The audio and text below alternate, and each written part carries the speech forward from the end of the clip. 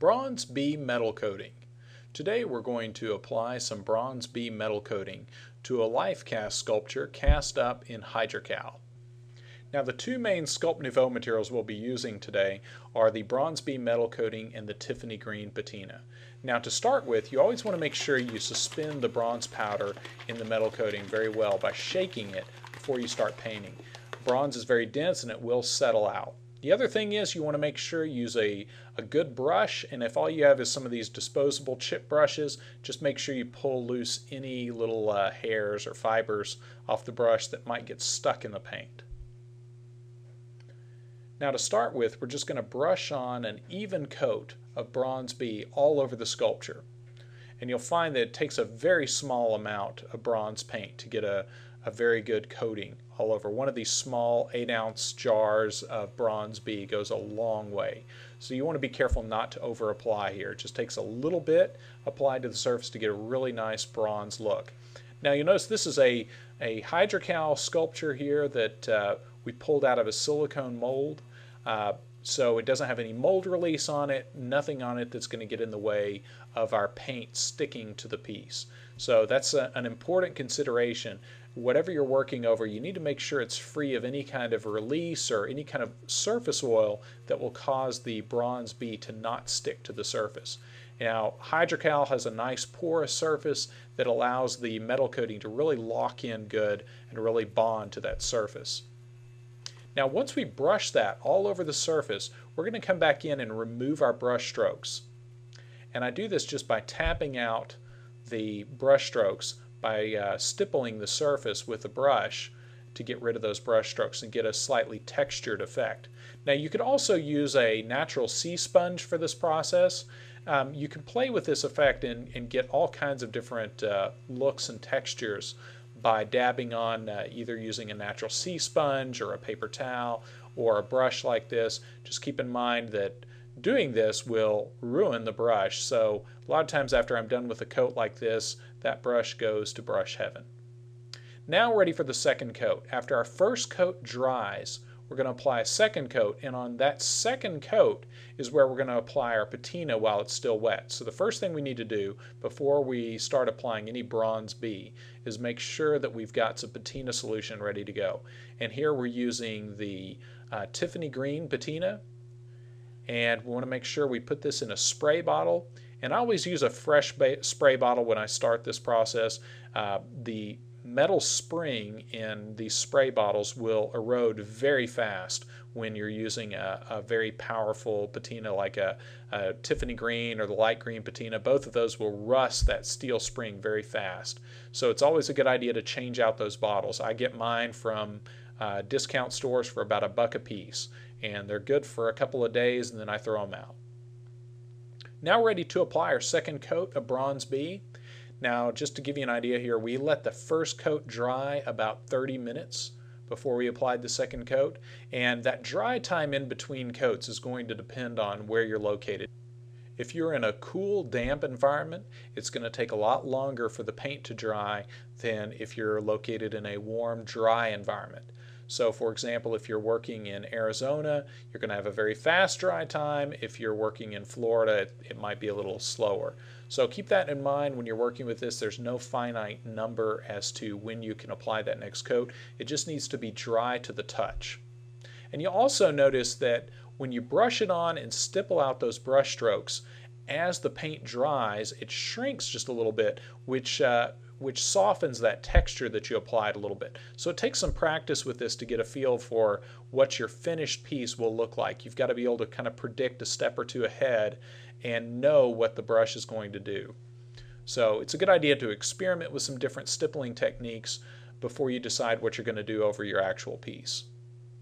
Now again, here's our second coat. We brush that all over the entire hydrocal sculpture, and then we're stippling that out. You'll notice we've got that slightly textured surface going on there. Now we're using this stippling effect, but we could also spray that on for a smooth surface using an HVLP sprayer. Just keep in mind that when you use a spray gun and you have that really smooth finish, sometimes it takes a little bit longer for the patina to react since you don't have quite as much surface area for the patina to react with. Now we're just going to spray on our Tiffany green from all different angles, and we don't want to over apply that. We just want to spray on a mist from all different directions and then let it react.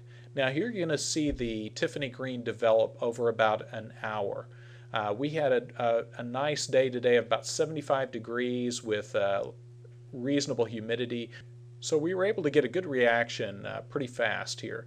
Now keep in mind we can continue to let this turn, but right now we've decided to stop at the point we're at now, and we're going to do some dry brushing using some more bronze B. Now what I do when I'm dry brushing the bronze B over that surface like that is I like to get a little bit on a piece of white cardboard and brush it out until I have a minimal amount left on the brush, just to make sure we don't over apply it at this step. It's really critical here to get this effect of bronze showing through that oxidized surface that we just use this technique very sparingly. And when done properly, you get a really nice effect of slightly aged bronze. And we're just going to hit the highlights. Again, areas that would naturally abrade or be exposed to the elements. We want the recessed areas to retain that oxidized bronze look, and we want any of the high points to look like slightly abraded bronze or new bronze there. And again, take some practice to get this down. It's a good idea when you're starting out with some of these techniques to use a small sample piece and work it the same way you're going to do your sculpture, just to get a feel for how these materials go on, how they react, and get a feel for what kind of surface finish you're going to wind up with.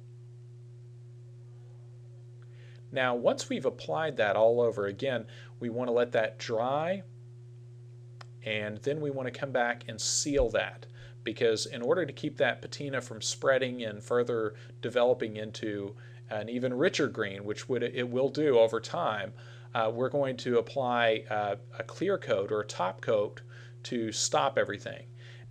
Now it's critical when you're using reactive patinas like the Tiffany green to make sure you have a good stop switch for that reaction, so you don't wind up with everything just being one homogeneous green color. So what we're going to do is apply a top coat of clear guard over the top of the piece here. Want to make sure everything's dry to the touch, and we usually let that dry for a good hour before we apply the clear guard. But clear guard is specifically designed to stop UV rays and prevent corrosion. So by applying a good couple of coats of clear guard over the top, you'll notice it subdues the patina just a little bit, but it will preserve that finish and keep any kind of oxidizing from spreading. And that's again critical anytime you're working with a reactive patina. So a couple of coats of clear guard and we have a finished piece. Now at this point we could leave our sculpture as is. We have a nice looking classical bronze piece, or we can age it a little bit more. Now what we're going to do is come in here with some of the Sculpt Nouveau black wax for bronze and copper, and we're going to apply some black wax. Now what this will do is kind of cheat the effect of liver of sulfur and darken some of these areas. Now you'll notice we did the order we did this here. We applied the clear guard first, and then we're applying the wax over the clear guard, and that's critical because once you apply wax you really can't do much else to a piece. So you want to make sure if you do any wax work over the top that you always apply your top coat first. So apply your clear guard, 2 or 3 coats of that, make sure that has adequate dry time, and then go on top of that clear guard with your waxes when you're working with this process. Now what I want to do here is I just want to create again the look of just a kind of a classic bronze look with some oxidization going on and some aging going on. So what I want to do is just wipe that off the surface so I leave some of the black in some of the recessed areas.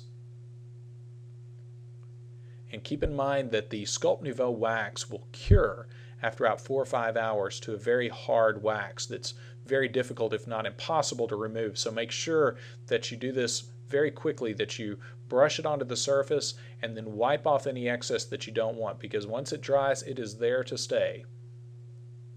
And there we have it. There's our finished sculpture. We can go back in with a soft cloth and buff it out a little bit, shine up some of those bronze areas. And there you have it, the basic application of the bronze B metal coating over a hydrocal sculpture.